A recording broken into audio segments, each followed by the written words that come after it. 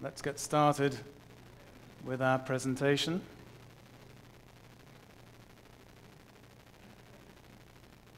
There it is, okay.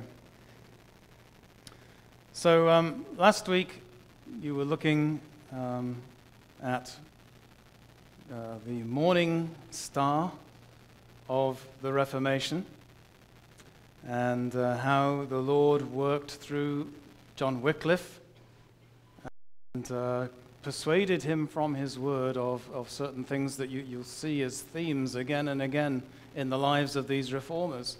That the people should have the word of God in their own language, that it shouldn't be kept away from them in some form that they can't understand. They need to understand this truth if the Lord is going to work in their hearts through it. And that as they look at the Word of God and compare how it's being worked out in the church, they see certain things that are wrong, and they stand up and they challenge that. Always, I think, from the perspective that if everybody else sees it's wrong, everybody's going to want to change it too. And I suspect several of these men were shocked and surprised at the reception that they received when they began to point out some of the differences between what the Word of God says and the practice that had started to take place in the church. So now we come on to this man, John Hus, or as I think we'll see, it's from the Czech Republic. That's where Bohemia now is, and you would say his name was Jan Hus or something a bit like that. My Czech is a bit rusty, but that's as good as it's going to get. Let's see a few things about him. I just want to give some background to his life, a little bit of geography so we know where all this is taking place. Then sketch out some of the things that are going on around Hus during the time that he lives, politically and so on and so forth, and religiously. And then I want to just spend a few moments looking at some of the things, at least, that he began to teach, and that certainly put him at odds with the church of his day.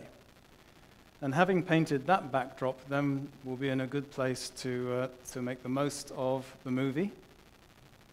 And then we will get into the quiz. For those keen quiz takers, I should say that not all of the questions are necessarily going to come from the movie, and that some of them will come from this presentation. So listen up and pay attention. Otherwise, I'm going to have to take all of this home, and Pam and I are going to have to eat it ourselves, and that would be probably not the best outcome for anybody. But let's get into John Hus. Here's the headline news, and I'm going to go through this fairly quickly. First of all, born in 1369. I'm not sure how certain they are that he was born in this town called Husinek. It seems a little bit coincidental that his name should be Hus and he should be born in a town called Husinek. But anyway, if you look up the authoritative sources like Wikipedia, they will tell you that is where he was born. And it was, and it is, a town in the Czech Republic, which was then called Bohemia. He went to Prague, which was the big city of that day, still is, and was really quite poor and undertook, I think, a few jobs to earn the money he needed in order to be able to get to the university and study. Got his Bachelor of Arts in 1393 and his Bachelor of Divinity in 94. Got a master's degree in 1396. And in the year 1400, he was ordained as a priest. He was, I think, noted for how diligent he was in his studies and distinguished himself very clearly as quite an able student and scholar. as a result of which he was appointed rector of the University of Prague in 1402 and became preacher in a newly constructed chapel, the Bethlehem Chapel, also in that city. And it was clearly a very good career step, if you like. It was very favorably regarded to have such a position as that. I believe you saw, I wasn't here last week, unfortunately, but I believe you saw that the teaching of Wycliffe was taken throughout the world, and that one of the places that it ended up was in the city of Prague. And certainly John Huss was exposed to it and became quite sympathetic to it, to the point where he saw the need for some reforms to take place in the church. However, he was not able to get very far down that path in terms of calling out for reform before the opposition came his way, so that in 1410, he and his followers were actually excommunicated from the church, and it reached the point where Prague was placed under an interdict. That is an instrument by which the church was able to prevent local churches from administering the sacraments. And in the church of that day, if you were not able to take the sacraments, your salvation was basically very uncertain thing. And so it was a very powerful weapon that the church of that day had in order to bring disobedient people into line. They basically cut off the means of salvation according to their understanding. And that obviously troubled people who thought that their salvation was dependent on receiving these things from the church. Huss accordingly decided that the best thing for him to do was to go into exile in order to protect the people of Prague. But from his exile, he continued to teach and to preach. And it reached the point where the head of the Holy Roman Empire decided to try and bring about a resolution to the situation and convened a council in a German town called Constance. You'll see it also spelled with a K and a Z at the end, Konstanz. And this guy was called Sigismund. You'll see him in the movie. I believe, although he was head of the Holy Roman Empire, he didn't qualify, didn't have enough points on his emperor card in order to be called emperor. So he was just called, he was some kind of a king, but not an emperor. And in order for Huss to be present, and Huss, I think, wanted to be there, he wanted to be able to explain what he was teaching and to show that there was no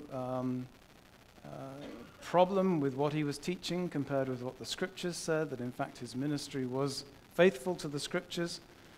I believe he was convinced that as long as they could see that, everything would be fine.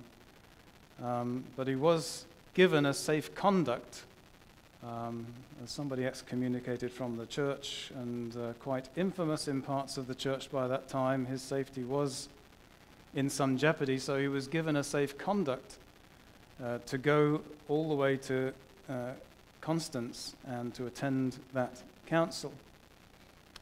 And this was quite interesting when I prepared this.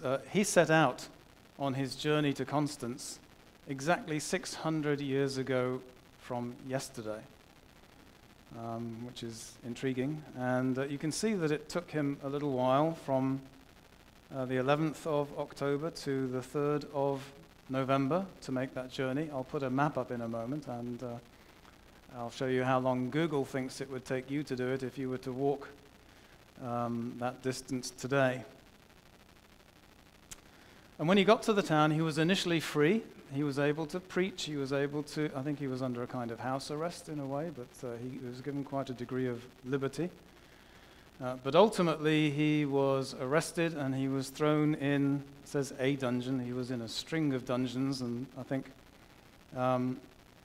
if he started off in the Hilton of dungeons, he ended up in Red Roof and then somewhere below that even.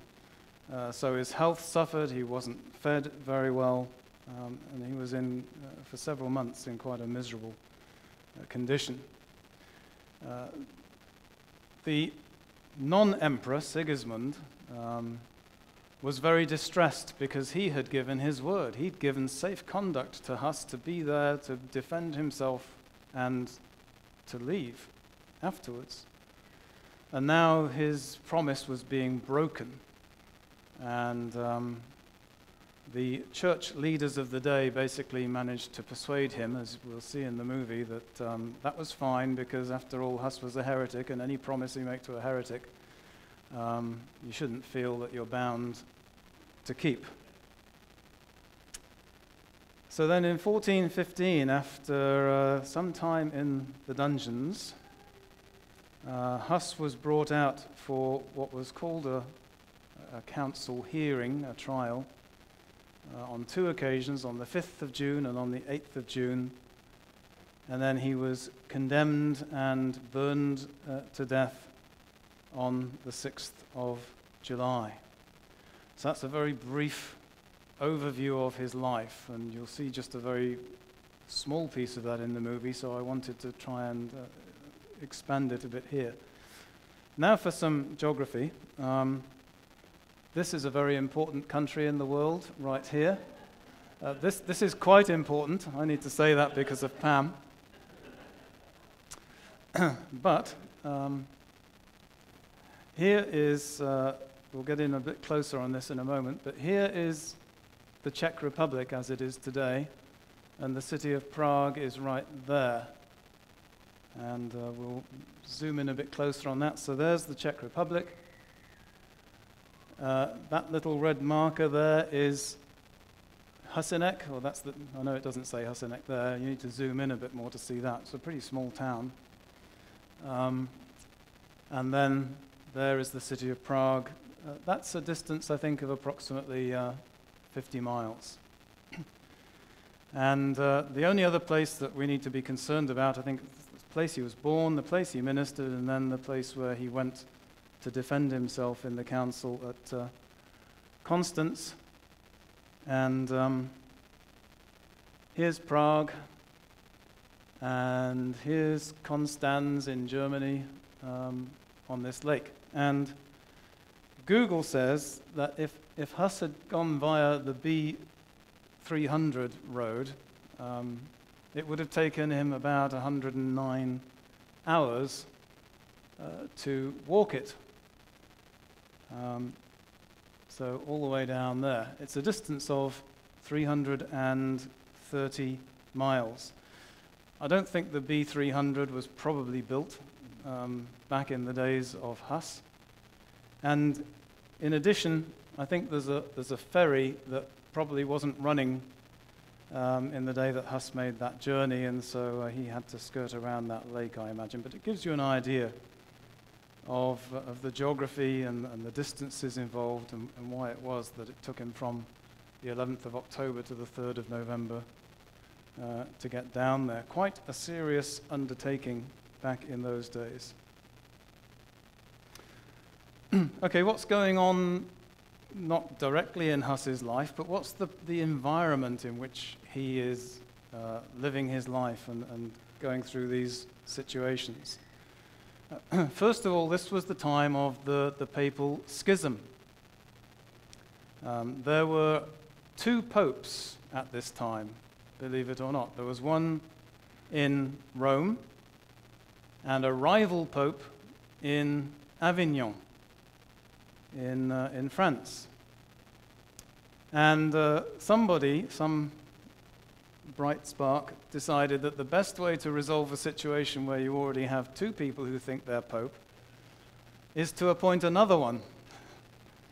And so there in 1409, Alexander V was appointed as a third pope to end the schism.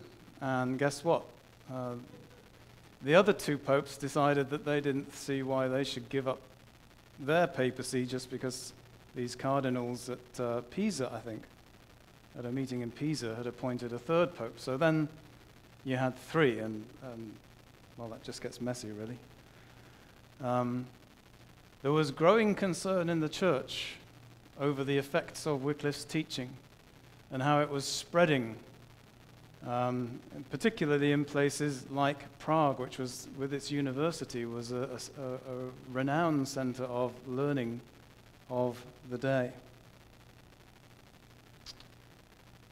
There were disputes over indulgences. This is going to start to, I think we may have seen something about indulgences last week. It's a continuing theme, and here it is again, the idea that you can pay money in order to reduce some of the consequences that you might otherwise face for your sin. Whether those consequences are time in purgatory, which I think is the official teaching, but I believe in the enthusiasm to get the money in. Sometimes indulgences were presented that this was complete and utter absolution that you could buy, provided you had sufficient cash in hand. That was not a popular teaching with the reformers. And also in 1411, the successor to Alexander V, who was appointed 1409, he died 1410. 1411, the man appointed as his successor, John the 23rd, launched a crusade against the protector of one of the two other popes, who was based in Naples, in Italy. So now you have open warfare between the various rival popes. So that's some of the backdrop. You can see it's quite a moving scene, a lot going on, a lot of political machinations that Huss would have been aware of and would be seeking to deal with in his ministry. So let's look at his teaching emphasis now in a little bit of detail, and it'll help us to understand why it was that really there was no way he was ever going to persuade the authorities of the day that they'd got it wrong, and that they should accept his teaching as being true from the Bible, even though much of his teaching was biblical. First of all, he spoke against the indulgences that we've just talked about. He said, remission of sins comes through repentance alone, and not by taking out a checkbook or an American Express card or whatever else we would have in this day and age. Second, he spoke against the crusade that John the 23rd had launched. He said the Pope shouldn't be in the business of taking up arms in the name of the church, because that's not what the church, our warfare isn't a warfare that's fought with swords and spears and shields and so on and so forth. Our warfare is a spiritual warfare. Instead, the Pope should pray for his enemies and bless those who curse him. And you may be able to figure out where Huss was getting that idea from. And Huss openly admired some of the teachings of Wycliffe and used them in his own works. There was one particular work that he wrote called De Ecclesia, of the Church, which was written from that time when he had to leave Prague because of the interdict under which the city was placed around the year 1412. And here's some of his understanding of the church and what he wrote in this book, much of which was actually lifted. Sounds like a little bit suspicious, but it was heavily influenced by some of the works of John Wycliffe. First, that Catholic means universal. It's the church of all the predestinate of God, all those whom God has predestined to eternal life. the universal church. That is what we should understand the word Catholic to mean, and it was meaning something very different in those days. Second, the unity of the church is unity of predestination, of blessedness, of faith, of charity, and of grace. Thirdly, and this is starting to get him into a little bit of trouble, I suspect, that the Pope, or any or all of the popes of that time, and the cardinals do not constitute the church. Next, that Peter was never the head of the Catholic Church, but a confessor of Christ the rock.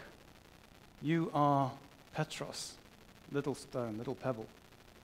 And on this huge rock, the confession of Christ as Lord, I will build my church, and the gates of Hades shall not prevail against it.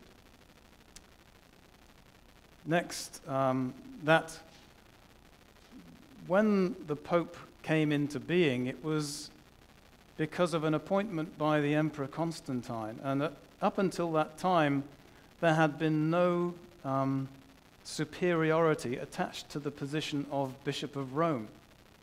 The Bishop of Rome was never considered greater or more exalted than the bishops of any of the other areas around. But it was only at the time of Constantine that the Bishop of Rome was elevated and made Pope. And that's obviously questioning his position and his authority. Next, Huss rejected those diktats, those statements, those declarations, the bulls that the Pope issued, which actually banned preaching. And there were some of those in his day. They started not to appreciate the kind of things he was preaching, and so they issued an edict against them. He rejected the right of the Pope to issue indulgences. He said that Christ alone could forgive sins, and not this matter of paying for them through indulgences. And he denied the infallibility of the Pope. You can imagine these were not the kind of statements that would win friends, and well, they influenced people for sure, but not in order to feel kindly towards Huss. Something else about Huss, which is an interesting little factoid. His name in the Czech language, Hus, or if you want to pronounce it that way, actually means goose.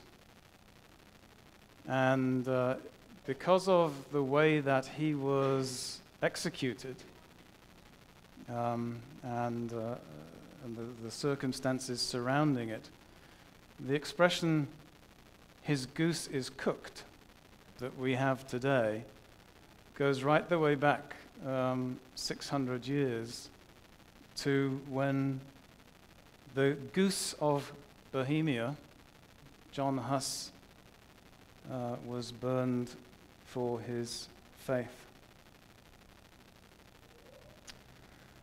And here's a quote, just to close this section, from John Huss, and it's a question that I think is one that we all need to grapple with, and we'll come back to it a little bit later on. He said this: "What shall we lose if, for his sake, we forfeit wealth, friends, the world's honors, and our poor life? It is better to die well than to live badly. We dare not sin to avoid the punishment of death. To end in grace the present life is to be banished from misery. Truth is the last conqueror.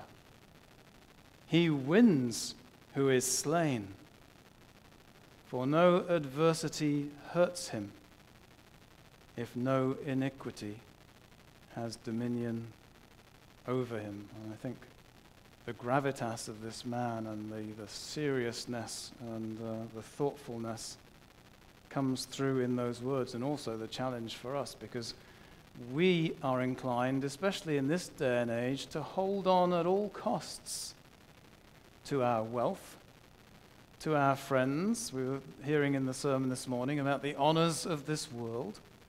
Those are the things that we want to hold on to, and we want to hold on to our lives. And what does Jesus say about us if we want to hold on to our life? That we'll lose it. It's those who give up their lives to the Lord who hold on to it for eternal life. So I hope that's kind of painted a backdrop of the time, the place, the circumstances, and some of the details of the life of this man. Let's get into the movie now, if we can, and maybe when it's started up, if I could ask, thanks, BJ, if you could take the lights. Thank you.